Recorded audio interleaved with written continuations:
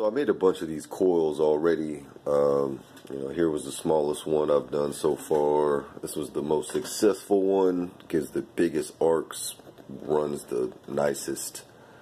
This one's the battery powered one. Not bad.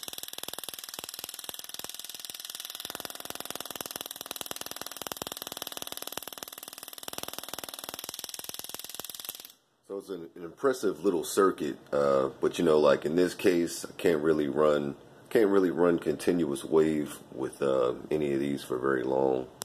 This guy's pretty much a champ, and I can do pretty much anything with it, and I've fed it up to 40 volts so far. It works pretty good. You know, play music, interrupted, continuous wave, whatever, but you know, to do that, I had a gigantic heat sink in there. So here's another one, you know, and they're all based off this Tifatronics driver right here. It just ends up looking like this. You know, it's like the same circuit except a couple chokes coming down. So you treat it like a sort of like a Mazzilli driver, where you, instead of you have a center tap primary, you've got the dual chokes and just a single primary.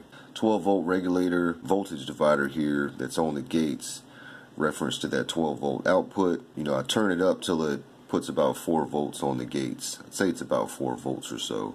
Because this interrupter is pulling the gates low, then a 90% duty cycle is going to equal a 10% on time on your output. In my case, you know, with my interrupter, I'll just use it like I normally would with a Tesla coil, except I'll just, you know, reverse my duty cycle knob, and then you just throw a little transistor on the input there with an LED indicator that'll show you a blink that represents what your output is supposed to look like. Alright, so I got this going at about 13 volts. That's about as low as I can go with the way the voltage divider is set to get it oscillating, but I've got it all the way down, so I'm just going to put it continuous all the way up, and you can see it pulls a couple amps.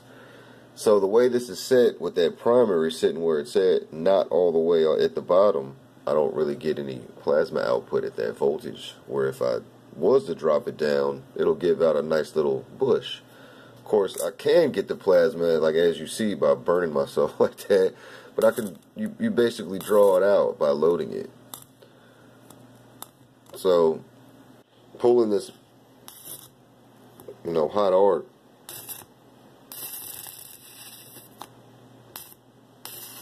and it pulls that couple amps up, you know, all the way up to about 6 at times. Let's put it at like 17. Starts pulling even more significant arcs. That'll burn the crap out of you. You know, the way that's set at that voltage interrupted, the arcs are not too impressive, although at that voltage you can really draw those arcs out higher by moving the primary around. However, at about 30 volts, does alright.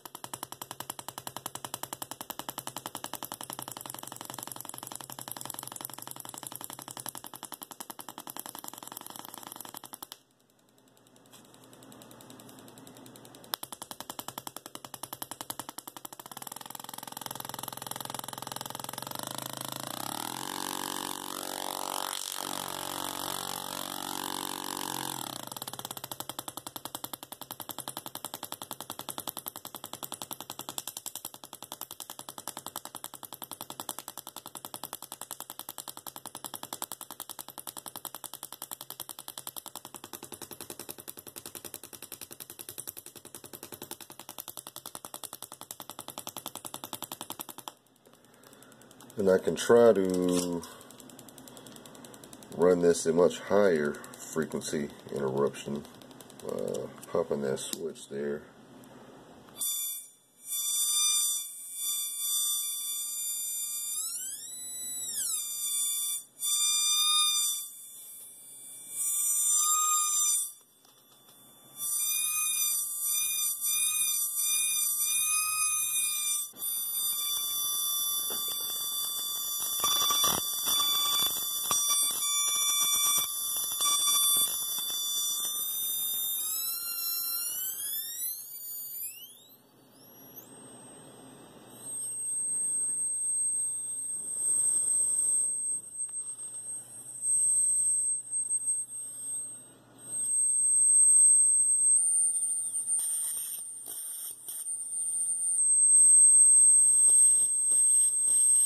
You know, so if I run this at like 24 volts, let's say, there is a tuning on the primary where the arcs are pretty decent.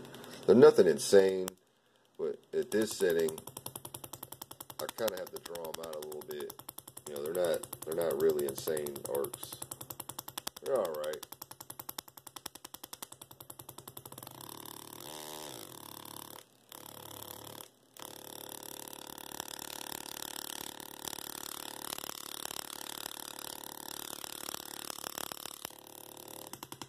I've got it at 30 volts, and I'll raise the primary up a little bit.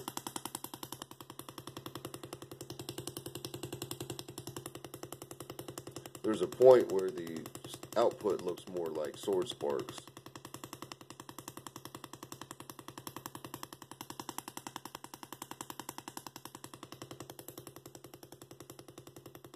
The thing is, while you can take this type of driver, more particularly like the Scory style drivers, which use some pretty genius ways to I guess recover flyback and whatnot. The output is really good at the low voltage, but as far as I can tell, it's not. I don't think you can run those continuous wave, maybe without really changing a whole lot of stuff around. So that was sort of the point, trying to find something that still gives pretty impressive arcs for lower voltage, but I can also easily just crank the voltages around, run continuous wave, and something that if I wanted to with a supply that maybe would do like 10 amps or so, 30 volts, then I could run this continuous wave at that voltage. Maybe slightly bigger heat sink, throw a fan on or something. And those arcs are really impressive. So you get real beefy arcs at the low voltage, and you still get pretty decent interrupted output, you know, just depending on the tuning. So this again is always a random guinea pig coil I've got, but probably work better off with maybe like a coil of this size, but using much smaller gauge wire, because this has only got about 400 turns on it, something like that. This is about a little over a megahertz, and while this is with that top load, it's probably about 700 kilohertz. If I run it continuous wave at about 13 volts or so, and basically kick start it in CW at that voltage, then I can crank the voltage down. And so it's running, and I can actually bring it all the way down. Let's bring it to like 3 volts. I think it kicked back out. Now you get too low and the voltage regulator just won't do anything. So I mean 7 volts still runs. Bring it down. So 4.8. It's still going. Still got the decent field. And let's see, what voltage will it go out? I'm just gonna lean it on there. Bring it down. So I'm at 2.5 volts. So I don't even have enough after my input diode over here to light these LEDs. And so obviously the 12 volt regulator is underpowered. The MOSFETs are absolutely being underdriven, just barely being turned on by the resonant feedback, but still still going. So that's pretty cool.